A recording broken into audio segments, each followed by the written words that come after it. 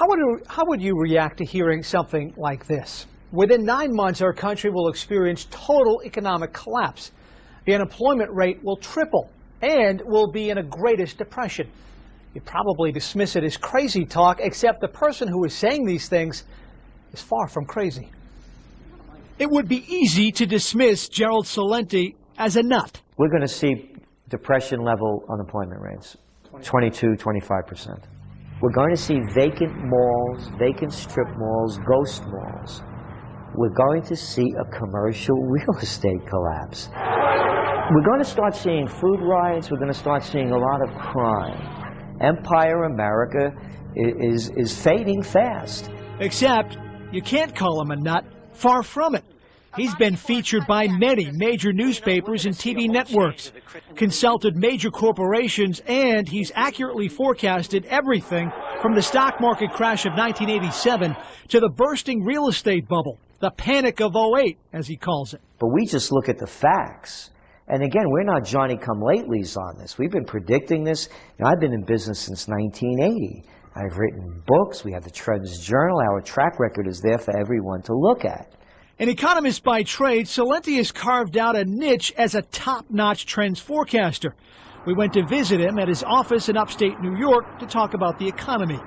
After studying and forecasting trends for nearly 30 years, Celente is now saying the U.S. economy will totally collapse. The bailouts, the stimulus plans, he says they won't work. They're only delaying the inevitable. Economic Armageddon. You can't print money based on nothing. It's not even economics 101. It's economics for dummies. You can't, that's why gold prices are going up. They're going to look back in history and say, oh my God, how could these people have been so stupid? Celente says we will see worse than the Great Depression for several reasons.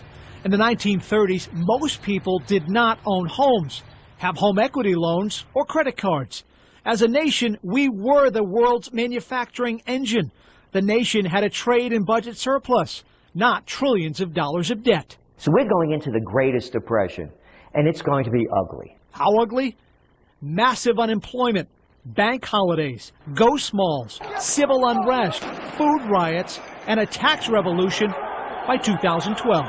We're saying 2012 because we're looking at that date as a time when we believe there's going to be a new third-party system. It's going to be a time when all good men finally realize that now is the time to come to the aid of your country. So we're seeing that as the break point.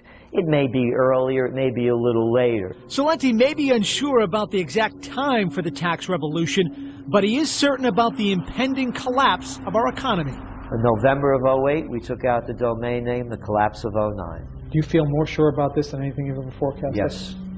As sure as our most assured forecast. Absolutely. Gerald Celente says the only way our country can avoid total economic collapse is the invention of a new alternative energy, something big, something groundbreaking along the lines of fire or the wheel. In the short term, he highly recommends saving as much money as you can. Well, what do you think of the comments made by trends forecaster Gerald Celente? We'd love to hear your thoughts. In your opinion, is he way off or right on? Send us an email or post a comment at abc6.com.